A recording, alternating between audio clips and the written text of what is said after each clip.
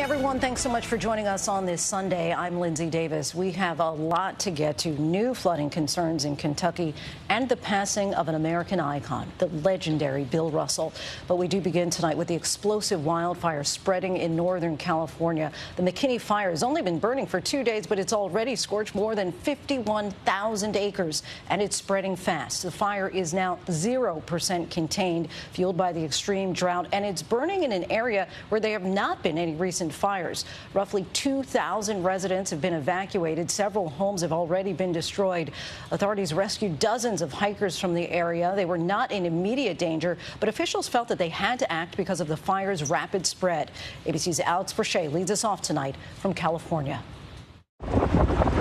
Tonight, firefighters battling explosive flames along the California-Oregon border.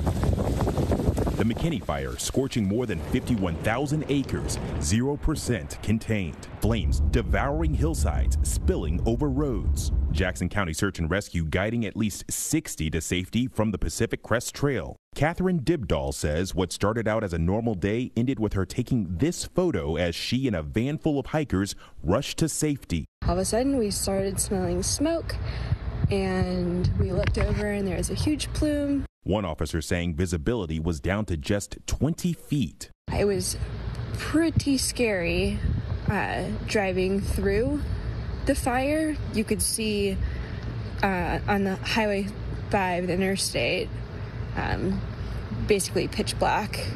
Looked like midnight when it was, sunset.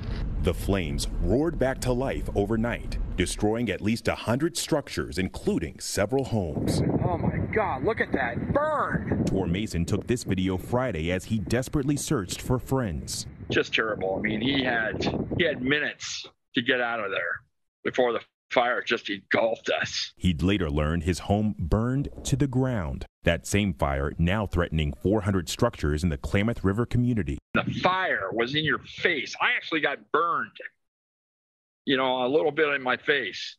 And it was so intense. I was scared.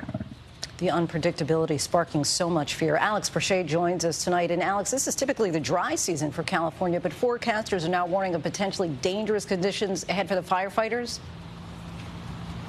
That's right, Lindsay. Fueled by winds and dry brush, a red flag warning remains in effect. Firefighters also worried about the possibility for dry lightning. Lindsay?